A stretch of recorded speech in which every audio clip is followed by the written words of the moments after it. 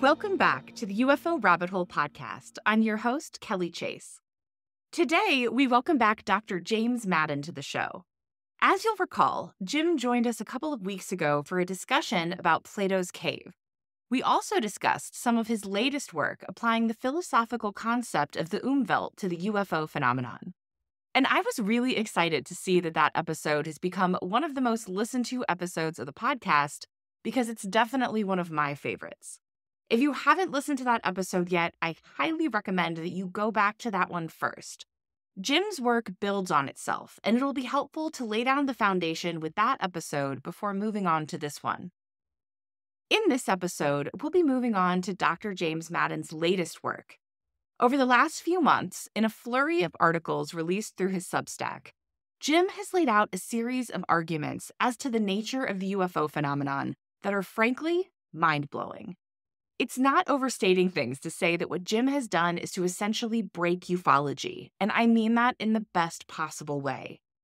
Because, in many ways, it's been clear to anyone who's really paying attention that the traditional models and ontologies that have dominated modern ufology have needed to break. We began this podcast talking about what the UFO phenomenon might be, and we did a deep dive into the primary hypotheses, including extraterrestrial, ultra-terrestrial, interdimensional, etc. And all of those models are really useful for helping us to push our thinking about what the intelligence behind UFOs may represent. But if we're being really honest with ourselves, we have to admit that none of them really fit. They come close in some ways, fall short in others, and ultimately leave us feeling like we're trying to stretch a full-size sheet over a queen-size bed. What we've needed desperately is a model that would collapse all of those ontological categories and integrate them into a larger and more coherent whole. And I'd argue that what Dr. Madden is postulating with regard to the UFO phenomenon does exactly that. I truly believe that what he's pointing to here is the future of ufology. This work is urgent and critically important for us moving forward. That said, these concepts aren't easy to grok initially. But I also promise you that you don't need a PhD to understand this stuff. All you need is a little patience and the willingness to be uncomfortable while your perspective shifts. This episode starts by throwing you in the deep end, and unless you majored in philosophy, it's likely going to feel that way for the first several minutes. You're likely going to find yourself asking, why are we talking about what a table is when I came here to talk about UFOs? But I promise you that all of this is highly relevant and highly critical to understanding where we're headed next. So don't worry about trying to drink from the fire hose all at once. Just get a little wet. And around the 30-minute mark, you should hopefully feel these ideas begin to come together in a way that makes sense. I also have included tons of additional resources in the episode description that can help if you get lost, so be sure to check that out. So without further ado, let's get to it. Here is my conversation with Dr. James Madden. One of the things that I find so interesting about studying UFOs is that you start asking if UFOs are real, and then suddenly you find yourself asking if anything is real and what reality actually is. And so you start interrogating all of your underlying assumptions about reality. But something that I've come to realize is that even identifying your underlying assumptions is tough. There are ideas that are so fundamental to the shared reality of the cave that you can just look right past them without even noticing that they're there.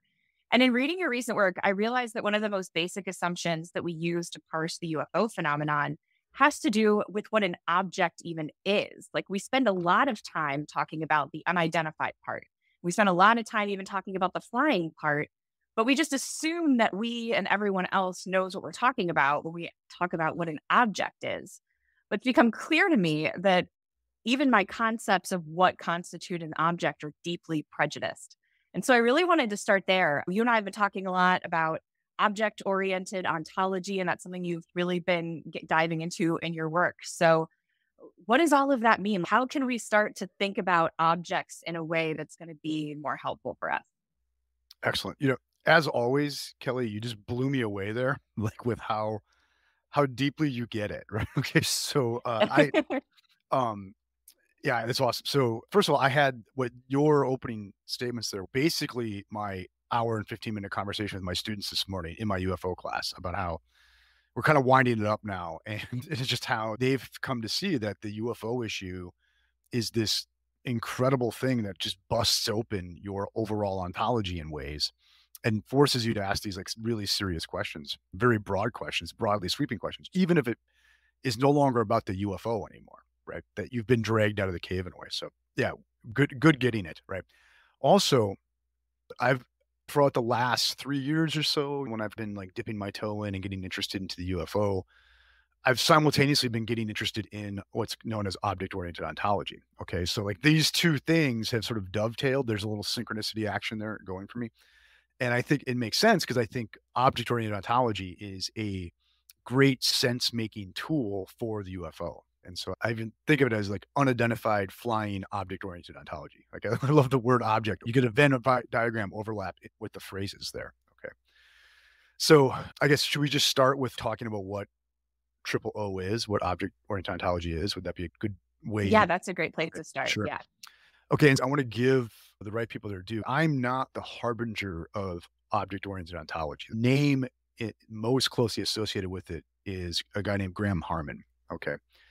And I highly recommend anybody who wants a quick read on this is you go find a paper of his that's pretty readily available on the internet called The Third Table. Also, he has a number of introductory books in object-oriented ontology. One is just simply called Object-Oriented Ontology, A New Theory of Everything.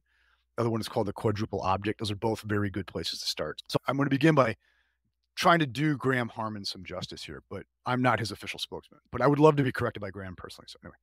Okay, so the name object-oriented ontology. So let's start out with ontology.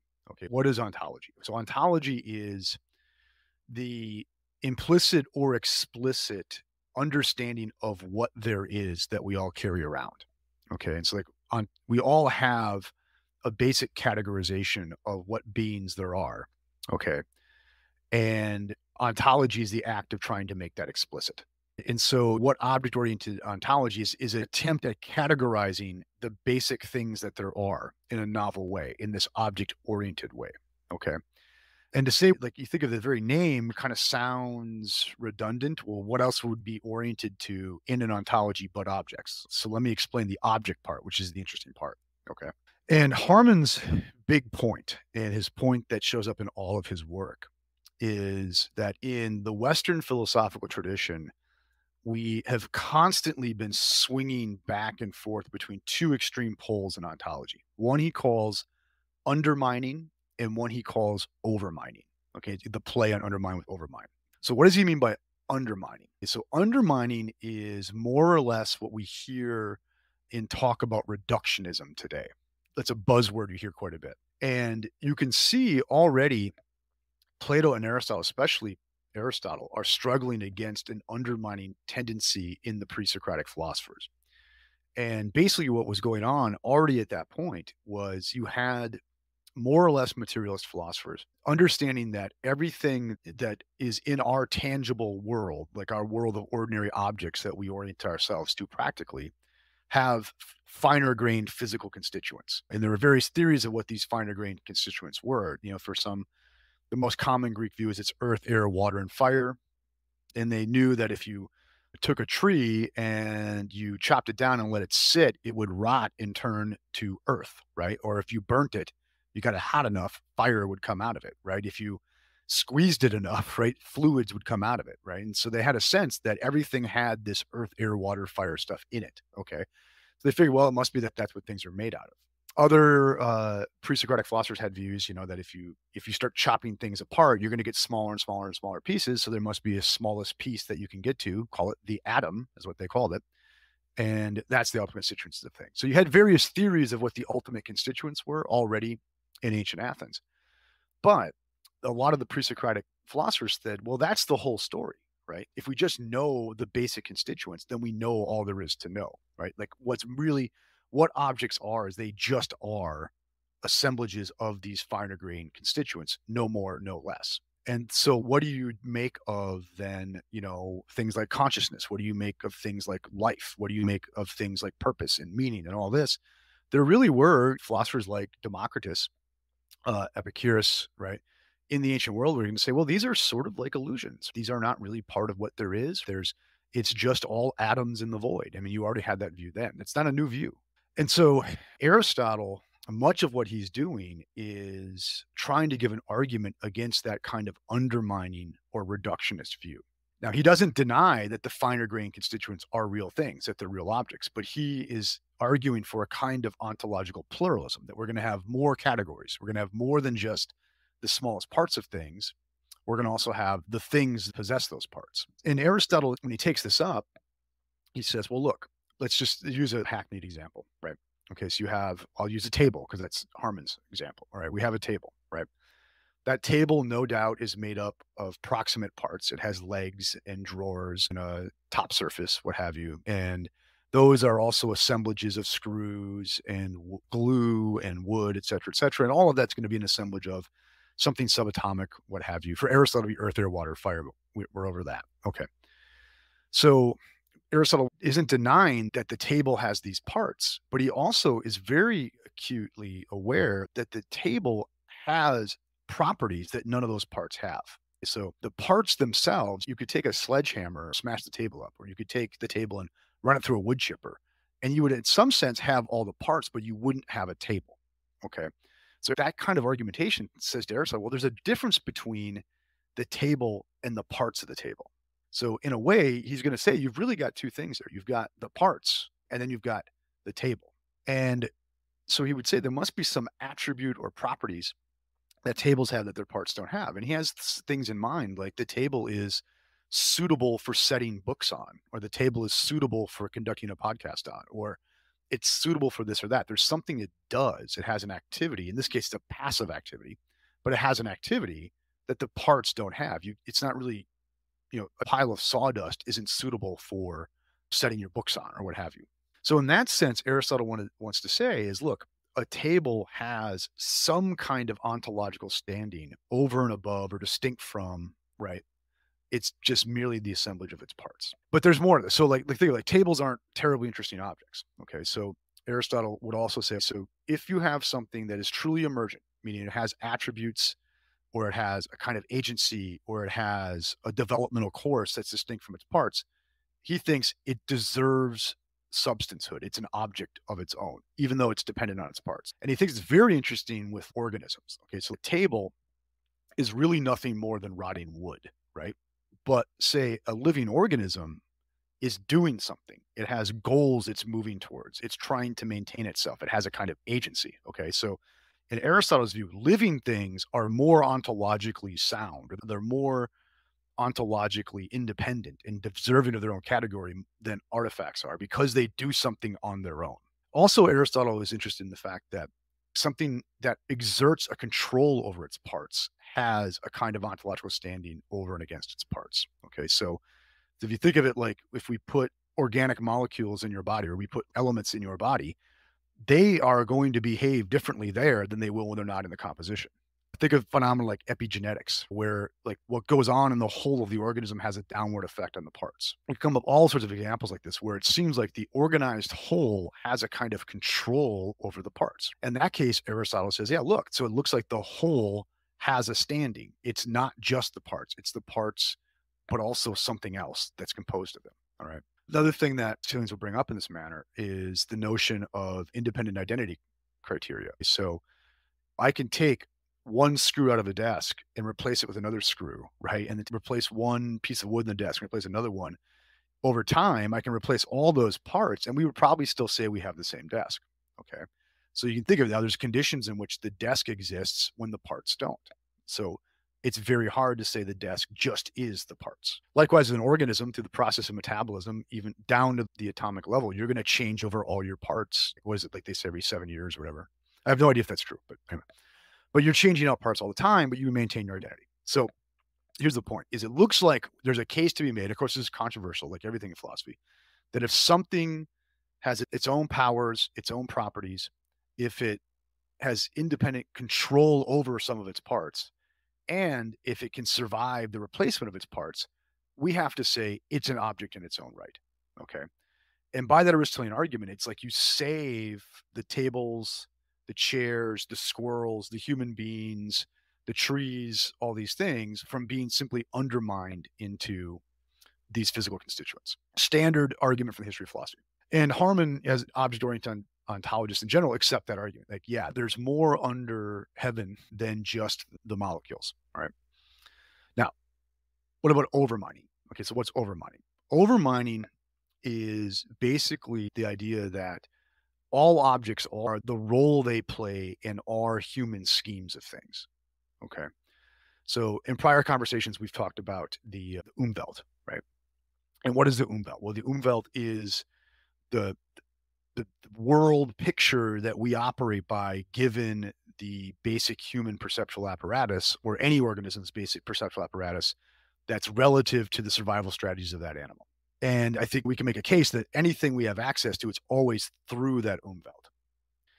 There's a tendency then to say, well, all there is to the world is our umwelt, our framing of things. And there's nothing deeper to it than just how we happen to frame it, or other intelligent species might happen to frame it, or even how other non-intelligent species might happen to frame it. That the world has no integrity of its own.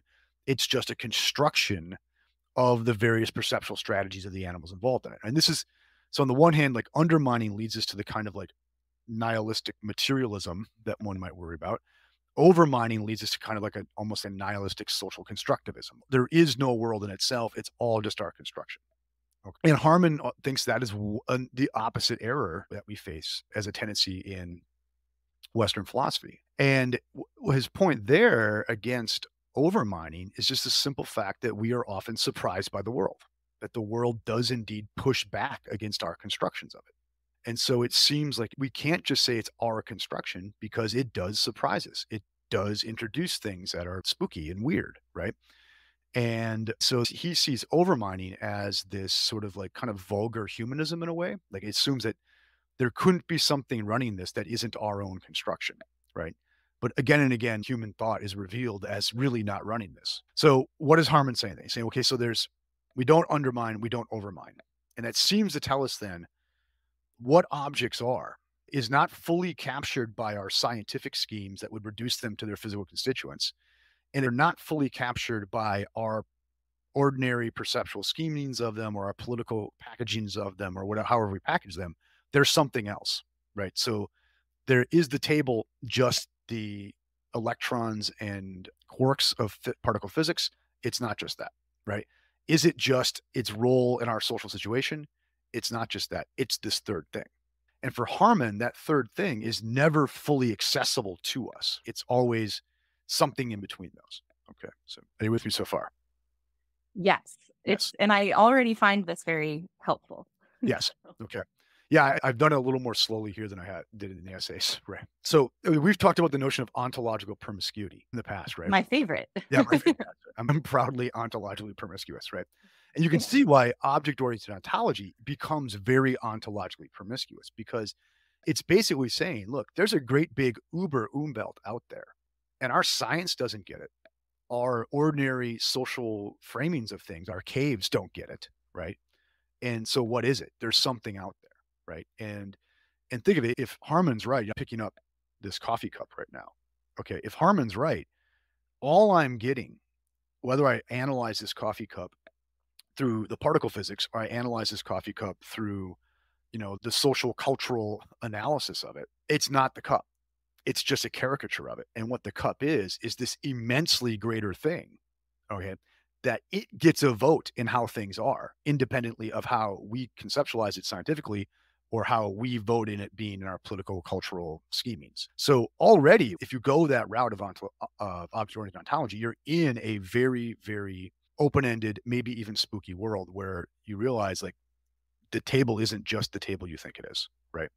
The cup isn't just the cup you think it is. The squirrel in the yard is not just the squirrel in the yard, et cetera, et cetera. Like everything is kind of opened and everything withdraws more than it shows itself to you, right? There's a constant withdrawal of the object from you. And I find that, one, I find the arguments for it very, very strong. And two, I find it like an incredibly compelling, almost romantic way of looking at the world, right?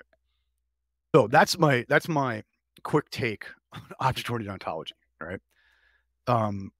So I think, though, where you want to go, though, is we want to talk hyperobjects, right? Yes. And in some ways, I feel like talking about hyperobjects, because it can be a little difficult, I think, especially if this is a new idea for people, to think about how the table is not just the table. But I think that the idea of the hyperobject in some ways, even though it's more complex, kind of Yeah. helped me get there. Yeah. Because with the hyperobject, it becomes more clear how the Yeah. table is not just the table. Yeah, I actually think pedagogically it's easier, the object's easier to get. And in an important text, which after I published that essay on my Substack, I wish I had included this quote. There's a place where Harmon actually says, in a sense, all objects are hyperobjects. Yes. They're all bigger than we frame them. Okay. I love Harmon's example of Pizza Hut. So we'll go with that one. All right. So in one of his books, I think it's in Object-Oriented Ontology, Harmon uses the example of your average Pizza Hut restaurant. Now, what is an object? What is a thing in its own right? It's something that has its own attributes that are not possessed by its parts. It's something that has control over its parts. Okay. And it's something that can survive the replacements of its parts. If you think of it, a Pizza Hut restaurant satisfies all of those conditions as well as you do. Think of it like if you are an employee of Pizza Hut or a customer of Pizza Hut, does that affect your behavior? It definitely does, right? Like it or not, when you walk in the Pizza Hut restaurant, you're going to behave differently there than you would have if you walked in to a bar or you walked into your own home. So your relation to that object is in a way exerting a downward control on you. If you're an employee of Pizza Hut, definitely that exerts a downward control on you. Okay. So one, does Pizza Hut control its parts? To a certain degree, it does. Okay. And I think to a similar degree that the parts of an organism do. Does it survive the replacement of parts? Yes. If you've ever worked at Pizza Hut, you will be reminded repeatedly that we could do very well without you, son, and replace you with another one. And the Pizza Hut restaurant in your neighborhood could survive and probably will survive the complete replacement of all the employees. And over time, all the parts of all the machinery and all of that, we could replace it brick by brick and it would still be that same Pizza Hut. So does Pizza Hut have an identity? Yes, it does. Okay. Does it have attributes that its parts don't have? Certainly, right? Like you can't pull off the Pizza Hut product without the Pizza Hut organization. So I think right there, you've got to say, and Harmon does this, is he says, well, if we're going to play fair and we're going to protect the tree in the backyard from undermining, guess what? Pizza Hut survives too. So suddenly Pizza Hut has equal standing as the tree in your backyard does. And this is where he parts company with Aristotle, but I think he's probably right to part company with Aristotle here. And so suddenly now, once again, we're getting very ontologically promiscuous. Like restaurants are objects and they're just as good objects as trees. Okay. Now, let's look up a little higher here. So if your neighborhood Pizza Hut franchise is an object, well, gosh, it looks like the same argument's going to apply to the Pizza Hut Corporation, right? Or aren't they owned by Pepsi? Like, Yeah, that probably. makes sense. Everything is, right? Okay. Yeah. But anyway, so there's Pizza Hut Inc. Well, it exerts a downward control over all the restaurants and the employees. You can replace the parts with it. It has attributes the parts don't have. So now it looks like Pizza Hut Inc. has a standing, right? And so what are we doing? We are nested in this hierarchy of ever higher and ever more controlling objects now. But think of it there, Pizza Hut Inc., that too is nested in, say, the economy. And can we make a case that the economy is a kind of object now? I think we can for very similar reasons. But notice when we go from, and this is an important point. So like right now, Harmon would say that Kelly and I are forming an object. Okay. Like in virtue of our conversation, right? Because is there a whole that's greater than the parts of the two of us in our conversation? I think there is, right? Does the fact that we're conversing have effects on us? It does, right? Okay. Could the conversation survive us? Yeah, I could leave and like my wife Jen could jump in and take it up and we would still say it was a stream of conversation. So we've formed an object, but that object is very much close to us. We can understand it pretty well. But then if we, embed that conversation in the Pizza Hut restaurant that we're sitting in, it's affected by its presence in the restaurant and we don't understand the restaurant nearly as well. But then we like move that out to the corporation, move that out to the economy, our ability to grasp the whole of that object as human beings is shrinking as the object becomes quote unquote bigger, right? And what is a hyperobject? Well, that term is coined by a thinker by the name of Tim Morton in his aptly named book, Hyperobjects, which I recommend. And a hyperobject is an object that is so immense in its scale. That could be literal physical size, but it could also be complexity. It could be temporal duration, what have you, that it becomes unintelligible from the perspective of a lower scale object. So I think you could maybe make a case that right now there is no one human individual that can really understand the global economy.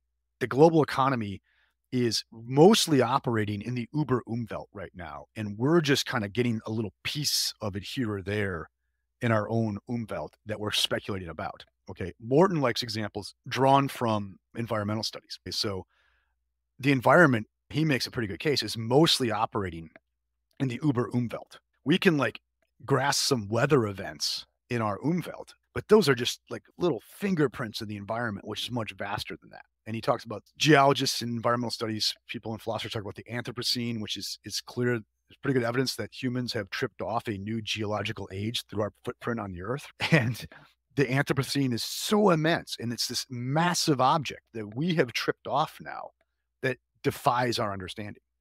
And Morton makes a case that he thinks we're not just surrounded by objects, we're surrounded by hyperobjects, objects that are too vast for us to understand. And many of them are our doing. Like he points out, like he thinks you can make a case that the complete collection of plastic in the world has taken on a kind of objective life of its own, right? Is exerting a kind of downward influence on us, and we haven't even begun to understand it. And so that's the notion of a hyperobject. And there too, I think once again, as soon as you start to see the world through that orientation, you're starting to see like, okay, now we are in an immensely enchanted world now. Yeah, absolutely. Something I really love about the Pizza Hut analogy as well is because I'm sure you see this. It's something I see in Ohio a lot. I'm sure this happens in Kansas as well, where, Pizza Hut had these very distinctive buildings that they would have their shops in, and they get turned into other things. And so you have this building, and now it's not a Pizza Hut anymore. They paint the roof gray, and it's an urgent care, or Yeah. it's a jewelry store, or it's a whatever you want to insert there, a preschool. But there's something of the Pizza Hutness of it that remains, because you never look at that building and don't see a Pizza Hut Yeah. somehow. Yeah. Right? Right. No, it's Yeah. the Pizza Hut Corporation is still present. Right? It's still there They don't doing. own the building anymore. They have Yeah. nothing to do with it. It's replaced all of its parts. Its purpose has changed. Yeah. And yet the Pizza Hut is still somehow present. Yeah. And I think this is really relevant to probably where our conversation is going here. So Graham Harman loves the example of the Civil War and the Dutch East India Company, because they're like, those are like, clearly the Civil War begins as a human doing, right? Someone decided to shell Fort Sumter, and Lincoln decided, I'm going to go show those guys, what you do if you shell Fort Sumter. But what happened then is that those human acts, right? Those like very mundane human acts turned into this thing, the Civil War, that had a life of its own, that exerted an immense influence on millions of human lives, in a sense was bigger than anyone could control, right? And still to this day exerts an influence. So it was a human endeavor, introduced a new being into being that took on a kind of life that actually eclipsed us, right? Graham Harman has a book on analyzing the Dutch East India Company as an object, and I think really he means a hyperobject there. And it's a corporate structure, but it took on a life of its own. It like moved world history for good or ill, right? Did terrible things, did great things, all that. But it at no point was any human individual really in charge of that thing. It was in charge of the human individuals involved in it. Okay. And we humans have this really, really odd, I don't want to call it ability, because we mostly do it accidentally, but we have this odd tendency to trip off processes that culminate in hyperobjects that come back then to control us, right? Mhm. It's our attempts to run things have this backfiring tendency that we tend to be run by the very things that we create. The Faustian bargain It's a creating Faust, things. it's constant Faustian bargain. And I mean, and I know it's like, it's hackneyed to say, yeah, there's always unforeseen consequences. But I think what's interesting, what I've learned from Harman, what I've learned from Morton, and there's another, I'm forgetting the author's name. It'll come to me in a bit. She wrote, Bennett is her name. She wrote a book called Something Matter. But anyway, I'll get it for you. It's a fabulous book. But anyway, what I've learned from all three of them is not only are there like unforeseen consequences for humans in our actions, but there are unforeseen ontologies in human actions, right? Like human actions have a way of bringing about new orders of being, new categories of things that we then have to contend with as others, right? Maybe other animals do that, but it seems like we have a knack for it. Yeah.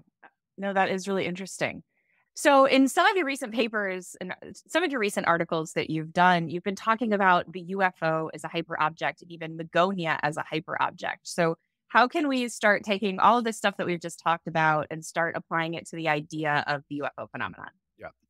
Okay. So my first foray of speculation about the ontology of the UFO is I made the case that this notion of the umwelt and the umwelt is, I think, a useful way of thinking about the UFO. That and a way of thinking of it not as extraterrestrial, but to think of it as it is another kind of being, maybe an organism, maybe an animal that resides here on Earth, not in another dimension. It's just another kind of animal that we just were not evolved to deal with, right? That we have not evolved to deal with it, and therefore we don't have perceptual apparatus to really even sense it, or not enough. And so that we're getting is like kind of we bump into it just over the edges of the uber umbelt realms, right?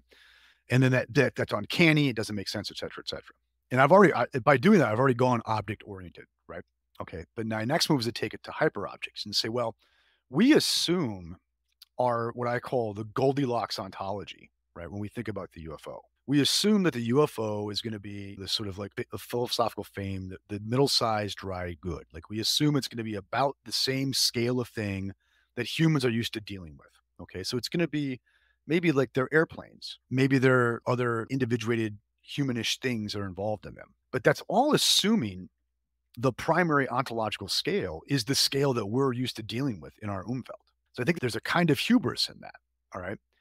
And I raise the notion of hyperobject here to say, well, maybe the UFO isn't even multiple things. Maybe it's just one thing, a hyperobject that shows up under these other appearances. So in the same way that like, if you look at the environment simply from the perspective of how it shows up for us, you don't see the environment. You see a thunderstorm or a tornado or a blizzard or a cold day or a warm day.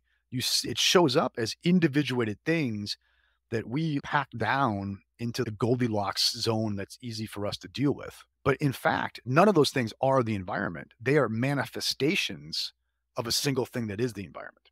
And once you admit that our umwelt, our framing of things is not the end all be all for objects, then I think you have to be open to then, okay, then in the Uber umwelt, what is the UFO? Is it many or is it one? Well, it may be one in the sense that like the Pizza Hut Corporation is one, right? It's one organic system, an organism that manifests itself under these very different appearances. And I think as we get on to like the other stuff, I think that helps us make sense of lots of things. The other point that I would make is given our tendency to trip off hyperobjects, we could then maybe see the UFO as something that may ultimately be our doing.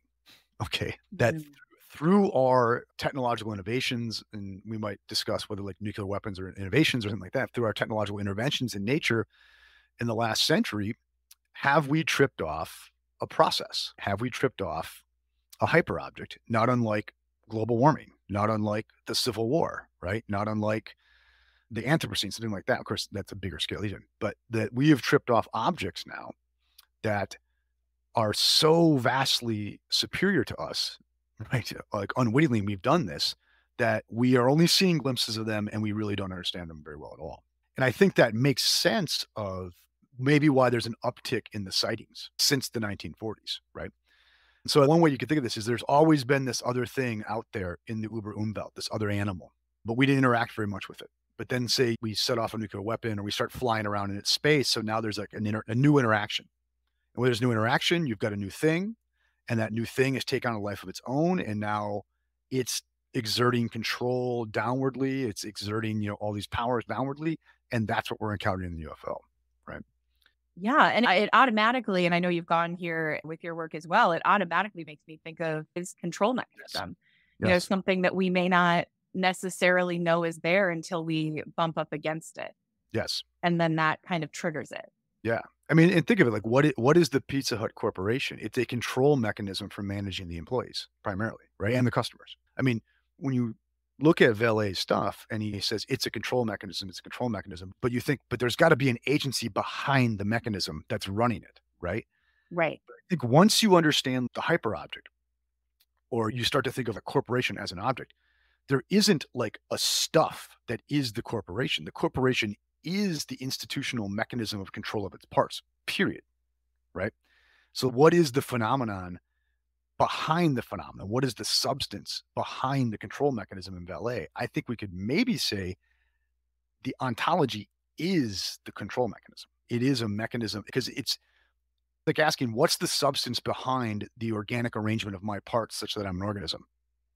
I'm the organic arrangement of my parts. What is the substance behind the control mechanism? It is the control mechanism. It is that organic arrangement, right?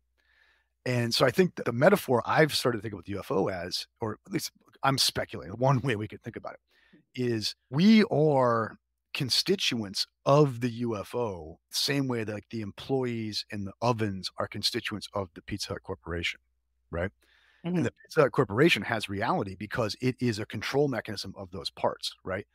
We are constituents of the UFO and it has a reality because it's a control mechanism on us, right? Right. And I think something that's, first of all, reading all of this and getting into your work and thinking about this has given me very weird dreams because Yes.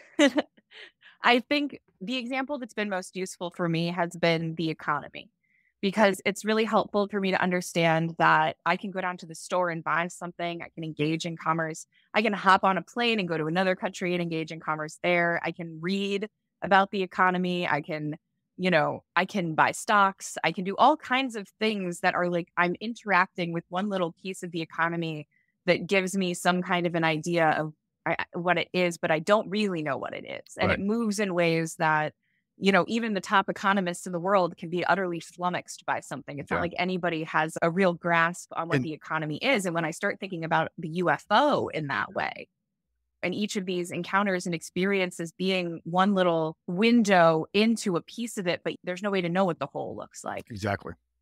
And I love your example because like, every one of those acts you mentioned, like, okay, you can spend some money on a plane ticket, you can spend some money on a book, right? You can learn about the economy, you can buy some stocks. And there's your direct perception of you as an agent going out there and you're going to manipulate the economy. But note all of those things are motivated by things in the economy pushing you towards it.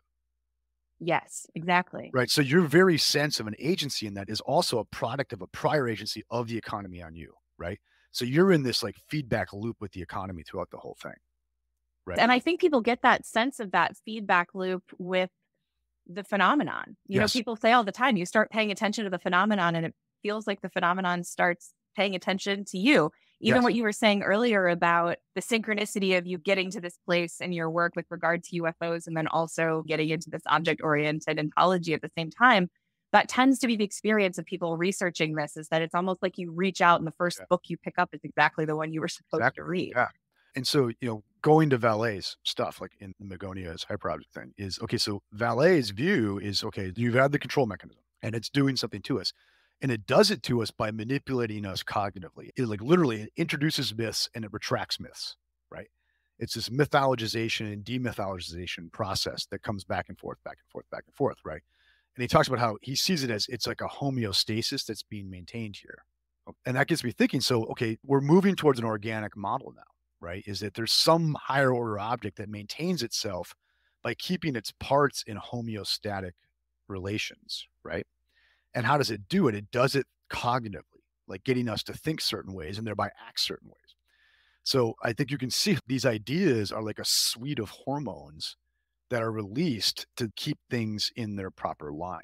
And so this great object that's like supervening on us and thereby having downward control over us. Maybe it's an organism we've been a part of for our entire history. But what's happened now is we got a line, like we like set off a bomb and it's caused disturbance in the organism. So what's it doing? It's feeding hormones, it's feeding enzymes down to try to reorient our homeostasis, right? And so maybe once again, Locke thinks of all this as the valet. I've not met him, but thinks of all this as like a kind of like regulation of ideas. And so I think of it exactly that way, or I think that is a plausible way to think about it. Right. Yeah, like a thermostat where if it gets too hot, the heat turns off, and if it gets too cold, the heat turns Yeah. on. But the point is to keep it within this temperature range. Yes, exactly. And what is the means of regulation? It's cognitive, right? Right. Yeah. And how is our behavior regulated? It's through the introduction or retraction of ideas. And I mean, that's very clear in Jacques, right? And what I'm trying to do is just say, okay, here's an actual like ontological metaphysical model that's out there in existing philosophical literature that actually really dovetails nicely with what he's up to here, right? Mm. I think this is also really applicable to the sightings themselves, the experiences that people have themselves with the UFOs. After going through this work and exploring it, I've been thinking a lot about the Tic Tac from the infamous Nimitz incident. So you've got this object that they're interacting with, and it's in the sky, and it's flying around, and it's interacting with other planes. And it's about the size of a big plane. Right. But other than that, it has no other seams, flight surfaces, Yeah. anything else distinguishing it. It's just this tic-tac shape. And we assume, in a way, we attribute things to it that are very much like a craft because it's about the size of an aircraft, it's interacting with aircraft.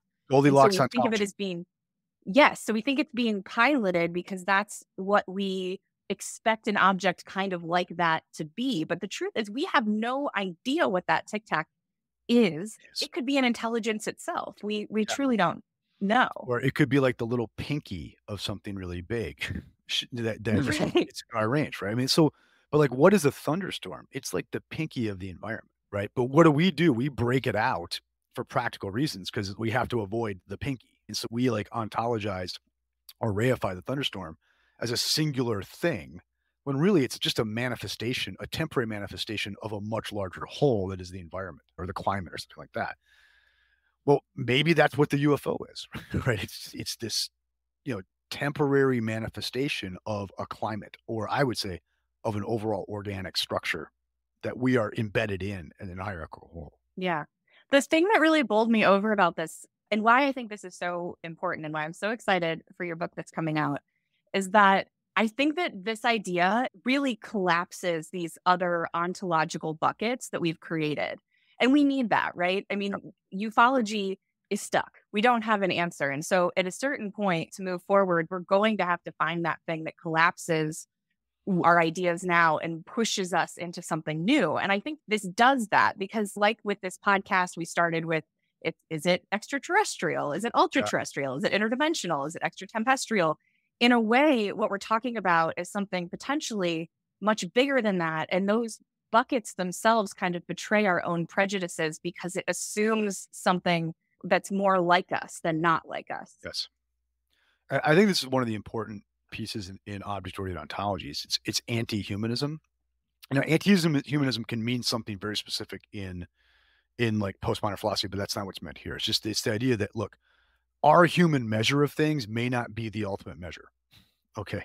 Right. And our human framing of things may not be the ultimate framing. That objects get the decisive vote in what is real with objects. And I think once again, we have to very much mistrust our tendencies to think of the UFO in the Goldilocks ontology, to think of it as more or less on our scale, more or less as operating what we would do in that situation and all that.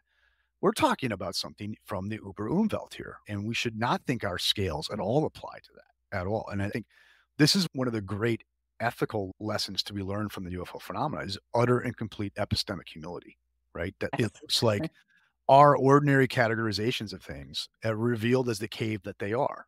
Right. And have to really open ourselves up to a different kind of thinking to make sense of this, right?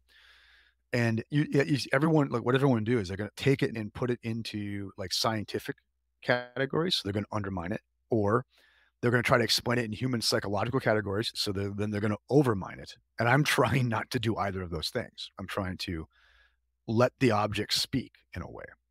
Yeah, I think that's so important because what I'm realizing looking at all these other theories, which I mean, they still have, there's still something to them, right? We Yeah. can't completely dismiss them, but all of them assume whether you're talking about it's coming from another dimension or it's coming from another point in time or it's coming from somewhere on Earth or it's coming from another planet, we're assuming that something more or less like us is getting into something that's more or less like a craft that we're familiar with and then flying here. And that reduces phenomenon to something very familiar, but we don't really have any reason to believe that. And if anything, and a real exploration of the topic reveals the fact that the UFO phenomenon ultimately breaks all of those models anyways. So we have this indication that they're not the right models. And this is something that I think I've learned in a lot of ways from Jeff Kripal and his notion and Whitney Strieber, that notion of super space nature. Like this idea that we've got this neat divide now between the natural and the supernatural, between the material and the immaterial, right? It looks like what the UFO is showing us is that was an artificial division in the first place. Okay. And we're going to only get progress by getting over that false dichotomy and seeing nature as super. And as you know, I've pointed out in some of my other work that the Greeks did not have that distinction, right? I mean, Aristotle's natural theology is full of deities. And all the Greeks meant by immaterial is just it doesn't change. They didn't think of it as this other kind of like spooky thing, right? It just meant it wasn't subject to change. It was less temporally subject than we are. And so I think in a lot of ways, what we're doing here is we're returning to a more original human disposition to think about things, right? And a lot of these dichotomies between, say, the material and the immaterial, between the super and nature, supernatural and natural, are really products of relatively recent modern materialist assumptions, right?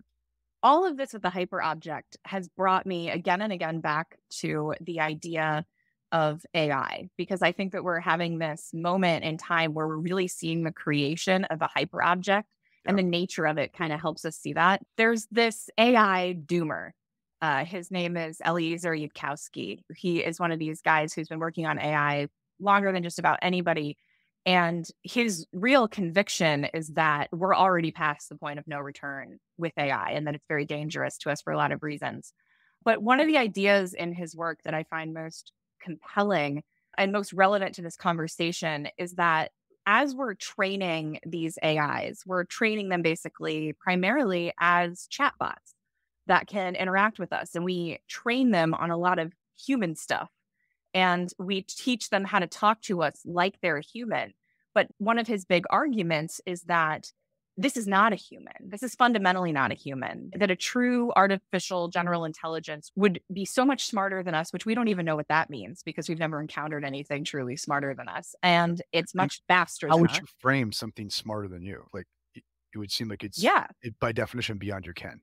Exactly, exactly. And what he's saying, though, is that what we've created is this thing that knows how to talk to us like it's a human, but that its true intelligence and the thought process behind it is not human, is fundamentally not human. And that we can't be fooled by the fact that, like, we've trained it to talk to us in a certain way. We can't think that that's all that there is going on back there, and that we might not know, we have no idea what's going on behind there. And that brings me back to the idea of the hyperobject again. One 100% I agree. 100% I agree. Okay. There's a less known German phenomenologist who was actually a student of Heidegger's, but Heidegger was infamously right wing in Germany, and Anders, his student, was left wing, so they broke up. And Anders ended up in America during the war, and actually, I think was literally working as a janitor while he's writing this brilliant philosophy on the side. I love that. But anyway, and Anders has kind of re-entered the conversation in American universities, mainly through the efforts of a guy named Mueller, who's started to translate more of his stuff. But anyway, Anders is writing in the 1950s. And so at that point, the notion of artificial intelligence isn't really up and running. The idea of conscious machines isn't really up and running. But already by 56, Anders is writing essays saying, we're done because we have abdicated to the machine. The machine runs it now. And Anders has this view that he thinks the end came with the first time we tested a nuclear weapon, because he thinks what you had there is you had a bunch of human individuals, each working on their own little slice of things, right? But none of them knowing what this was all adding up to. And the people who did know what it was adding up to, like Oppenheimer, like they set it off and they say, behold, I am death, destroyer of worlds. But then why did you do it? Do you know what I mean? And Right. no one really had an answer. You could say, well, because we had to beat the Japanese, or we had to like show the Russians how tough we were or whatever. But how did we get in that situation? What put us in a circumstance where we had supposedly no choice but to incinerate cities with these weapons? And what Anders is saying there is because we had abdicated our moral cognitive duties to the technological hyperobject that was already, he doesn't use the term, but like the technological hyperobject that was already operative then. Do you see what I mean? So it didn't take AI to do this. It won't take conscious AI, if that's even a possibility, to do this. I think there's something to this. We already became the wards of our own machinery by the end of World War II. Mhm. And we're just seeing it now. Like we've just been seeing that play out. I think in our last time we chatted in an episode, I mentioned the film Failsafe, and like by 64, filmmakers like Stanley Lumet are seeing Failsafe as the point of that film is it looks like we don't really run this anymore. Our machines run this, and we defer all our decision making to the machines, and we act as if they're going to operate by what would have been our logic, just faster. And the point is, no, they don't. They're not human. So even if they're conscious, whatever, they're not going to do what humans do, or they're not going to think the way humans think. So we have given up responsibility for ourselves to a cognitive mechanism that we don't understand, right? Right. It's I think very interesting that at the moment that we did that in our history is then thing also the moment where we suddenly have these technological looking things appearing in showing our up. skies. Yeah, exactly. And so to me, that's like the okay, it's so weird, but I'm like, that's the thing is at the moment we create or we give ourselves over to a hyperobject of our own invention. At that same time, there's these other technological manifestations, at least we interpret them as that, showing up and monkeying with us cognitively. It seems that there's got to be some synthesis of those ideas somewhere for us to see how that fits together. And to me, that's the philosophical task, right? Yeah. And we sort of did it in a tacit way Yeah, then, right? yeah, Because it wasn't like we were trying to create something like that. We had a million other objectives in creating the bomb yeah, that wasn't that. yeah, But what's interesting with AI is that that is what we're doing. It's yeah, not tacit. We're on purpose yeah, trying to create something that will basically take over for us. yeah. And and doing it without any real thought about what that might actually look like. You know, think of it. Okay, think of like the Elon Musk phenomenon, right? So Elon Musk spends a lot of his career developing AI, but then is like the guy who's really into telling us now it's going to wreck us. So he's no different than Oppenheimer. After Oppenheimer sets the bomb off, he's like, "Behold, I am death, destroyer of the worlds." And you're like, "Well, why did you do it, Oppenheimer?" Well, same thing with Musk. It's like, okay, yeah, he's saying, "Behold, I am death," but like, why did you do it? And I think for him, it's just this inevitable thing. There's a technological thing to be done. In our Promethean nature that we're going to do it and it can't be stopped. And that's to say, we have abdicated responsibility for ourselves to a quote unquote higher power now. Right. Yeah. Yeah. I saw a video the other day of this robot that can turn itself into liquid and go through the bars of a cage. And I was just like, why did you make this? That's Yeah. the worst idea Yeah. ever. It's a terrible idea. Right. We can't But stop ourselves though we for can't some stop reason. ourselves. And I think it's because I think Anders is right. We are not running things anymore. Like Right. we have created a hyper object that is in fact got a life of its own. It's doing its own things, and we are parts of that organic whole. And just as the liver does not understand the organic whole of the entire human organism, we don't understand the organic whole of this thing that we have set into motion. Right. Right. And it makes me think of Nietzsche. I know that you've gone Yeah. that direction, sort Yes. of with The Last Man. We're kind of dancing merrily towards this utopia where AI is going to Yeah. handle everything for us. But the reality of what it's doing to humans and has the potential to do to humans is really profound. So, how do you want to talk through Nietzsche's view on all this? Sure. Okay. There's a lot of directions we go with. Let me go with the most direct, and we can complicate Nietzsche if you want. Nietzsche like invites complication, right? But Yeah. there are two passages in Nietzsche's Will of Power. I'm sorry, I don't have them in front of me. Okay. But one is 866, right? In Will of Power, where Nietzsche says the overman will only come once humanity has been incorporated into, he calls like a worldwide economy of the machine.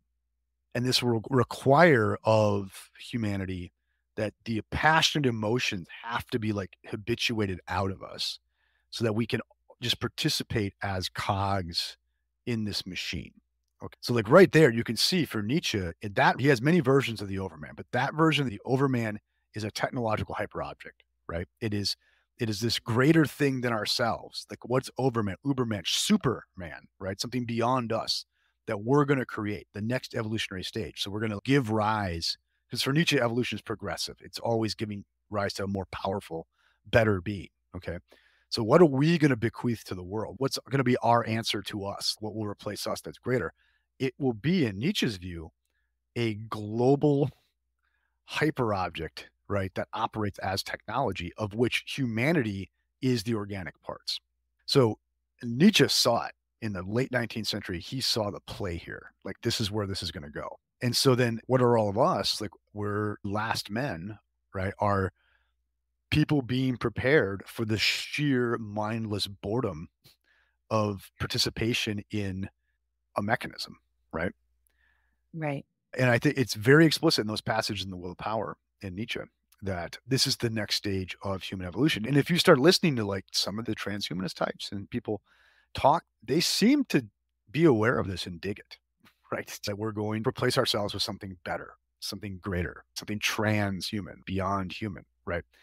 But then what comes of the remaining humans? Well, we will be, molecules in that organic whole that is the Ubermensch. Mm. And in some ways, we almost become irony, and the sadness in it is that we almost become less than human in the process. Like Yes. the way that he describes the last man, he talks about the person who is all about comfort and Yep. luxury and not about growing or expanding or challenging themselves in any way. It makes me think of Idiocracy, the Yep. guy who's sitting in the toilet chair with just screens around him. Yeah. I mean, in some ways, that is That's kind it. of, Yeah. Nietzsche's So last man, and we're almost there. so you We're so getting you close. yeah. So you have that okay, and so the techno version of the Ubermensch that I mentioned, but then there's this other notion of the Ubermensch that you have very prominently in Thus Spoke Zarathustra, which is a published writing. So I think we have to privilege that over Will of Power in terms of interpreting Nietzsche, right? I think in terms of ideas that are in the hive mind, I think the latter one's just as good. But in terms of Nietzsche, you have to privilege the published stuff. And in Zarathustra, Nietzsche, it's very fascinating. Nietzsche has Zarathustra claim that humanity is a rope stretched between the mere ape and the overman. And his idea there is humans are the animal that has never been comfortable merely being an animal. So we've always posited a goal for ourselves that's more than being an animal. And maybe that goal at one point was the Platonic philosopher, right? It was going to be more than just merely fleshy.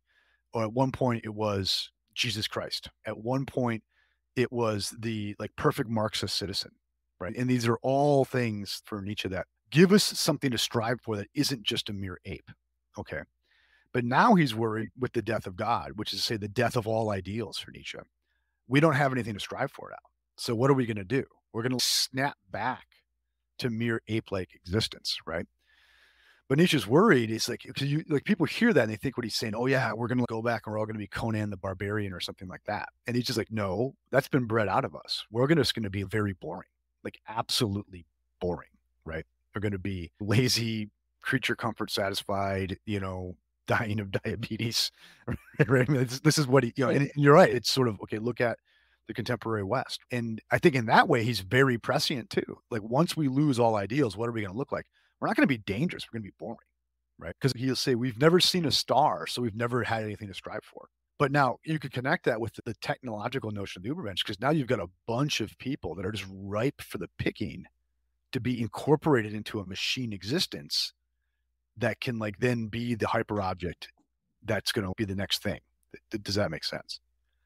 Yeah. Like by becoming last men, we will quietly participate in our being overcome by this hyperobject. And what's terrifying about that Yeah. is that the very nature of the hyperobject is that I don't think that we can know if this is ultimately a good thing or not. Right. Right. To the individual, it's almost certainly not a good thing. Right. But to humanity as a whole, to the earth as a whole, to the galaxy and the universe as a whole, is this the natural right progression? Is this the path Yes. of evolution? Or are we being colonized and destroyed by something that we don't understand? Yeah. That we And in did. some ways, it's both, right? Yeah, exactly. And it could be like as we overcome our humanistic pretensions, we realize, hey, maybe our being overcome is good, right? Uh, I I cannot bring myself to believe that, right? Like I find myself like I want to maintain my ability not to become a last man and be just merely incorporated into this hyper object, right? But I think you are raising the appropriately dark philosophical question there, which is, I think, the dark philosophical question that we should be addressing for our generation. Yeah. Yeah, because I mean, I agree with you. It's really hard for me to accept that this is the right path Right. because, I mean, even just look at our society, we're just getting progressively more depressed. The United States is probably the country that most exemplifies exactly what we're talking about. And we're also the only country where you have a mass shooting about every 5 seconds. Exactly. Exactly. And not dealing well with this. It's Right. not what we're supposed to be. I even look at my own life. I've never really talked about this on this podcast, but back in like 2016, I was extremely depressed. And I basically ended up selling all of my worldly possessions. Like literally everything fit into a backpack. And I started traveling. I did a different country every month. And it literally saved my life because I needed to get uncomfortable Mhm. to to progress. Think about the hero's journey and an initiatory experiences and what we've talked about in terms of waking up in the cave, like that discomfort is such a critical part of what it means to be human, that experiencing that, facing it, overcoming it, that evolutionary process, that process of continually striving to be better and to be more is the only real place where happiness for a human can be found, I think, even though it is very uncomfortable. And And we're slowly getting further yeah, and further away from that. And people are depressed as hell. and think of like for Nietzsche, what humanity is the thing that will accept that suffering for the sake of a goal, right? Yeah. We are the thing that's stretched between the ape and the Ubermensch. So we are the process of being stretched and pulled and tortured by our wanting to be something more. And this is why he calls like what he sees as like our generation, like in the big sense of generation, as the last man. This is the last gasp of humanity. And then we're going to fall back to being an unconscious ape again. So the only thing that will save you from last manery is a commitment to a kind of existential suffering for the sake of not wanting to go quietly into that night, right? To Yeah. find something you can strive for. Like in your case, it's a philosophical quest, right? And it costs you dearly to do it, right? And therein, you're maintaining your humanity. I think the dark thing for Nietzsche in the will of power is like, well, hey, let's face it, most people aren't going to pull that off. So what we can do is the higher types can work them up into a machine that will be greater than us. But I think Nietzsche would say you as an individual are perfectly right to resist that at every stride, right? To fight for your humanity. Yeah. I couldn't agree Yeah. more too. Yeah. Well, I think that there's this, I find it very naive in a way. There's this kind of belief among a certain kind of tech billionaire and people who follow them, where they have this sense that there's no reason why anyone alive today needs to die. That if you're below a certain age, that at a certain point, we're going to get this figured out. Either nanobots are going to save us, or you're going to be able to upload your mind into a robot body and live forever. All these different ideas that we have of what that would look like. And people are so obsessed with kind of maintaining themselves and never dying. But I don't think they recognize that in doing that, the thing that they are still dies. Like the very fundamental, their humanity, you're no longer a human at that point. You're You know, something else. as Heidegger puts it, this is, Dasein is the being for whom being is an issue, right? So like to be a human Hmm. is to be something that puts being into question. And the thing that puts being most fundamentally into question for us is the fact of our mortality, right? That we are finite. To say that we're going to make ourselves naturally immortal is to say whatever that results will not be us. And I think we have to ask ourselves, is there a value just to being us or not? Because I think when you do have people proposing a kind of natural immortality, well, one, there's a question, would you really want that? I think I'm going to get pretty damn bored of Jim Madden by about year 80, right? Okay. Do you know what I mean? I think, Right. No, you know, exactly. I right. have no desire to live forever. And there is a kind of generational selfishness for this is like, I need to die to get out of my other way for my kids, like Mhm. literally resource wise. But I'll admit, like with the death of my own father, I'm not glad my dad's dead. But do you know what? It did have this like, oh wait, man, I'm the point of the spear now, right? You know what I mean? And similar thing with my mom's passing too. It was like, well, no, wait, this generation now is mine, right? It's up to me as to where, and my sister, like where our family tree, my wife, where our family tree goes. Do you see that? It was like the sense of inheritance, but that only happened because they went on. And at some point, I'm going to have to become a memory to my children so they can take up the torch, right? And that's Mhm. this really fundamental part of the human experience is this sort of like, I have to peace and get out of the way for the sake of my own offspring. But whereas like pretensions to like natural immortality is to say, I should never have to get out of the way. I should never have to give this up for someone else to inherit. I know I'm making the heavy moral argument there that would be difficult to defend, but I think this is clear. You are changing the game on what it means to be a human by doing this. Because for our entire history, to be a human was to be finite, to have the primary orientation of your life is the sake of the next generation, not your own. But if I am going to be here perpetually, then my orientation is not towards the next generation, it's towards me. Okay. Right. We can talk about the moral critique of that. I'm happy to. Okay. But even leaving that aside, you have to admit we are changing the human game and we have no idea what the consequences of that will be. And there's this question, like, who said we get to decide human nature? Right. Right. It comes back to these things that are just fundamental to being a human. And I'm sure people would argue it. It's hard for me to because I believe it so fundamentally. Yeah. But, the coming of age there's a reason why that is such a central theme in our rituals, in our religions, in our art, Yeah. because in a way that like coming of age process is one of the most fundamental units of what it means to be a human. And I remember, my dad passed away when I was 20 and I had such a hard time accepting that. Yeah. But he knew he was dying and he said to me, whatever you are meant to be, it requires me not to be here. Yeah. It was a wise man who spoke those words, you know? Yeah. Yeah. Yeah. He was a pretty smart guy.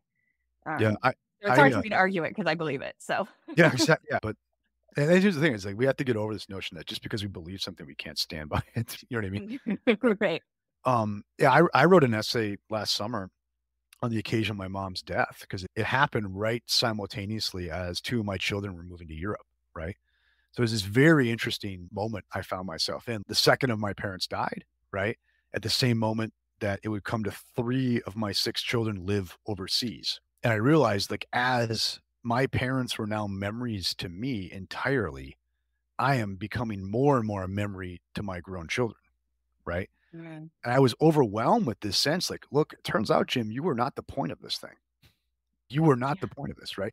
And I didn't find that distressing. I found that kind of, oh yeah, that's right. I'm not the point of this. It's about me taking this thing up from my parents and moving it along for my kids with my wife, right? But we're not the point. We are always in between. Like the present isn't the point, right? It's the mediation between the past and the future, right? And so if you think of us as the present, then we have to remember we are the mediation between what we're given and what we're pushing forward. But I think if you say, hey, I'm immortal, then there's no sense of gift now. There's nothing given to you, right?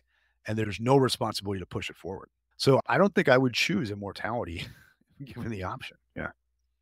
Right. Right. But it brings us back to that same question of, I don't, in theory, have an issue with getting out of the way for what is to come Yeah. next. Yeah. I think that so much for a healthy, responsible person, I think that's really the purpose of middle life is recognizing that it's not about you Yeah. and setting things up for the people who are coming next. Yep. Look at But your if project it's, in those terms. I think it's a great example of it, right?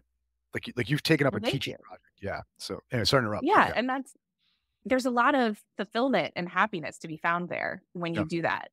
But I think the problem is that it's easy to get out of the way for the humans that are coming, but I don't know if I want to get out of the way for whatever this next thing is. Yeah. Yeah. I know. And there's this kind of irony. Okay. So there's like, I need to get out of the way from my children or my students or other people in my life. But that's the human thing. That's like clearly built into us, right? Um, there's an interesting question like why is there from an evolutionary standpoint, why is there old age, right? Like most animals pretty much once they like get past peak fertility, they're done. Whereas humans, we get to hang around for a while. And it's clearly because like wisdom is important for humans. It's very complicated to be a human. So someone has to teach people how to do this. So like we get to hang around past fertility. And I think it's beautiful. A self-giving old age is part of the human thing because we have to be around long enough to teach the next generation. We have to rear them and then they have to be around long enough to teach the next generation and then get out of the way. Okay.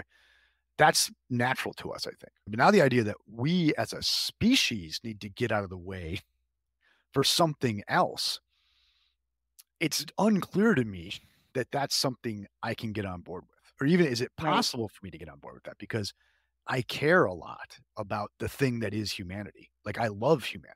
Even though I admit we're not the point, does that mean that we should just give up us as a thing? Right. And I'm not convinced of that. I'm not convinced of that. I'm not convinced of it either, especially because I don't feel that we've become the thing that we had the potential to be. When Exactly. I look at this new thing that's coming, I don't see it as the embodiment of what is good and interesting and important about humanity. I see it being the antithesis of that. And I think Yeah. that that's why it's so hard to accept that as the answer. Yeah. I agree 100%. I think this thing that's coming, to use the Nietzschean terms, it is beyond good and evil, right? I don't think it's conscious. So it's not troubled, nor is it pleased by anything it does. It's just a pure exercise of growth and expansion and power, right? It is Nietzsche's will to power. That's what it is, right? I think that's why Nietzsche loves the idea in the will of power of the machine metaphor as the Ubermensch, because the machine is beyond good and evil. It is not concerned. And therefore, it doesn't suffer the worries about is life meaningful or not. It just expands and pushes and grows and does its thing. Whereas we poor humans have always asked, okay, but why are we doing this? Why do we care about this? Is this the right thing to do? But the machine isn't troubled by that, right?